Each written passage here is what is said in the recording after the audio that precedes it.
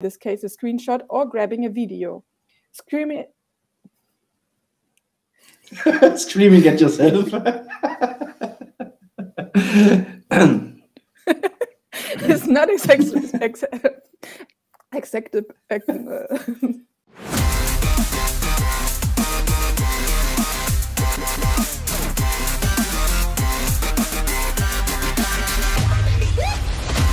And we're back with yet another Herald News Show. It's day 4 and we've already recorded 1.9 terabytes of raw data in the production of our little shows. We've used 23 mate bottles as props, and the amount of chunk that was consumed is a state secret. And we've burned through an innumerable amount of personnel here. But this is not about the Herald News team. This is about bringing you the news. And there's one thing right at the end of this, a Herald News special that we've prepared that will air right after this. So stay tuned for that. And here we go. First up, we talked to our podcast experts at the Sendezentrum about how they managed to virtualize the whole infrastructure. And we use the Sendezentrum as an example for all the other stages, because this year everyone had to virtualize and become a bit more decentralized, which is actually a big task. So here we go. Hello, rc3. I'm here with Simon Dückert from Sendezentrum. The Sendezentrum exists since the 30th Chaos Communication Congress, but not everyone might know what they actually do and who they are. What is your mission, Simon? Well, the mission of the Sendezentrum is to be the go-to place for everybody who's enthusiastic for podcasting or audio. We provide a combination of a hack space where you can try out software, tools, hardware, and so on. We run live podcasts, this year also talks. And we have a workshop room for running workshops for podcasting. Over the past years, the podcast community grew and grew, and eventually the Sendezentrum got its own stage and its own schedule. This is obviously not possible this year. What did you do instead? Well, we did something similar than as the other studios. We have, of course, an OBS instance on a PC. But for podcasting, we use also other tools since audio is relatively important. So we run Reaper and Ultraschall, which is a specialized digital audio workstation. And we use Studio Link standalone to have a high quality audio connection. Then we mix that together and broadcast that via OBS to the endpoints of the VOC.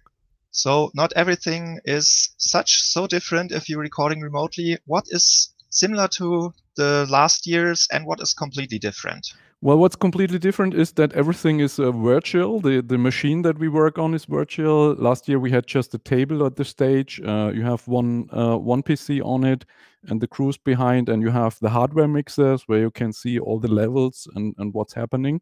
And we had to virtualize that. We have to run virtual audio cables and virtual mixers, and also have a distributed team. Where when you run a stage or a podcast table, it's always good to have a team of 2 or 3 people who are close together and see what's happening. If this team is distributed, you have to have a chat in the background and add deck numbers and so on in case of emergency. So we had to learn a lot on how to run this virtually. Very nice.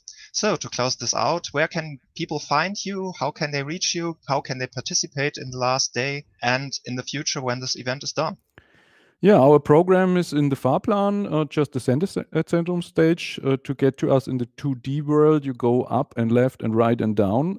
But you can also just search for Sendezentrum Assembly, and we provided a direct link where you can come to us.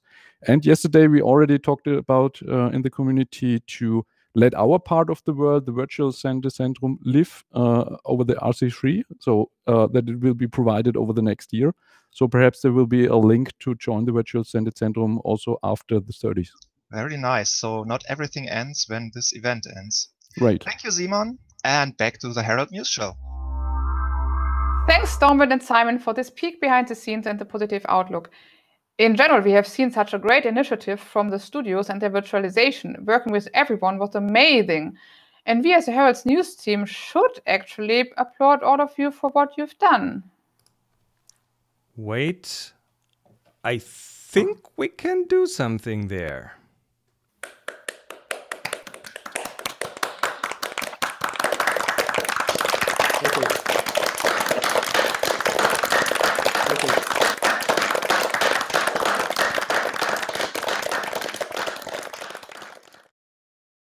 Next up, 2D. Before it's gone, let's have another peek into the 2D world, which over the days of RC3 evolved more and more into a real Congress location, even as I still miss the fluffy knitted handrail covers and the staircases.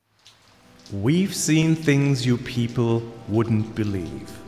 A Windows desktop at the CERT with an any key. We watched toilets as a means of transportation and fireplaces doing the same thing at Digital Courage. We've seen sourdough at the SDHQ. We've been witness to the Waffle Operations Center. Hey, that was already up at 12:40. Whatever. We watched worlds that aren't even pixel art and a civil fleet. A beautiful street map, so open. We've seen nicht vom Beckenrand springen. All those moments will be lost like tears in the rain. Or will they? Well, will those really be gone like tears in the rain? That is a very good question. But that's a question that is probably not that easy to answer, because the whole Congress and the 2D world are decentralized and built and powered by a lot of different groups and people. So I suggest we keep our fingers crossed. Maybe that's a great way for us to bridge the time. All right, yeah, let's keep our fingers crossed. And next up, the Fahrplan. The next and last talk of the mainstreams is the infrastructure review at 1800 on RC1 with Yusuf, followed by the official closing of RC3. But for those who cannot watch enough talks, there will be another one to watch, Watching the Watchers at Chaos Studio Hamburg, starting right now. And that was it for this time around. Thanks for tuning in, but don't switch off just yet. There's one more Herald News show, actually after the closing, so stay on after that for sure. And we have a Herald News show special for you coming up right after this. Right now, we talk to Mitch Altman. Until then, bye-bye.